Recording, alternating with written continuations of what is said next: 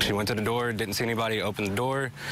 He runs toward the door, she shuts it as he grabs it and calls the police. A terrifying moment for that man's wife. Here's what happened. Monday morning, a stranger showed up at their house. He says acting strange. Jessica Taylor was at home with her 4- and 11-year-old children. She immediately called 911 Monday morning to report breaking and entering.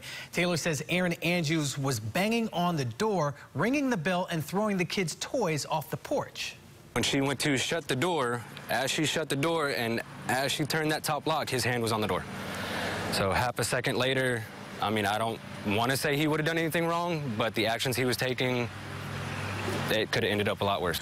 Greensboro police say when officers arrived, they found the man acting erratically.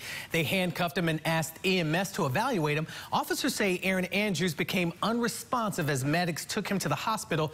He later died. The State Bureau of Investigations is now looking into this case.